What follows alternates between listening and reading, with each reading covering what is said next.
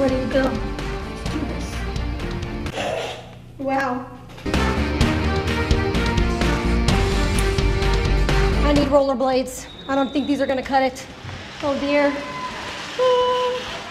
Let's see. All right, guys, I'm all decked out and ready to go to battle, but there are a few things that I'm missing. Now, one of them, this waiver right here. They made me sign my life away just in case anything happens. So Jim Wogan, if I'm not at work tomorrow, you know where to find me, a local hospital. All right, hopefully that doesn't happen though. We'll see. And also, one more thing, I need a name. So, I'm going to make an honorary name because of our newsroom. They call me Hurricane. You can be the judge and imagine why they call me that. But Hurricane Fallon is about to go to work, about to battle, see how tough I really am. And hopefully I'll see you guys back here in a couple minutes. It was all fun and games until I found out what I was getting myself into. Broken noses, girl's leg just broken in half. Spiral fractured ankle, it was hanging. People carted out. It was pretty rough, so yeah, very physical. Should I be scared now? Everybody has a cool made-up name, and it's kind of used as like an alter ego. We got some right here. Sergeant Slaughter, Trace of Death. Oh, you better watch out. By Jay, I am a restaurant manager. I coach soccer. I do Girl Scouts. On the weekends, you know, I gear up and I'm somebody else. Going in a circle's cool, but stopping, I don't know how to do that. You're on the black team, so you want to go to the friendly side of Derby, which means look for the black players. Go through that because you gotta make alleys. Stay with them. Stay with them. And go past. Are we gonna have our jam? Yeah. Well, it was my turn, and let's just say I struggled.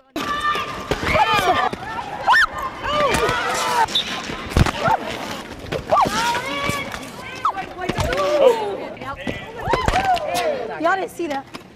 Someone came from behind me and hit me down. Dang it, I want to do it again. I don't want to fall this time. Before you can even play, you have to take a skills test. And so you learn all the basic things like how to fall correctly. Yeah, so about that. I definitely could have used some tips before diving right in, but I did get better as the jams went on.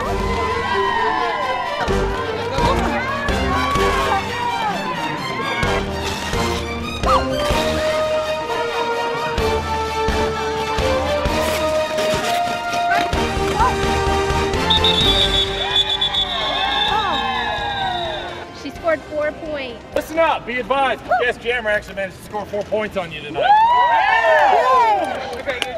Oh dear.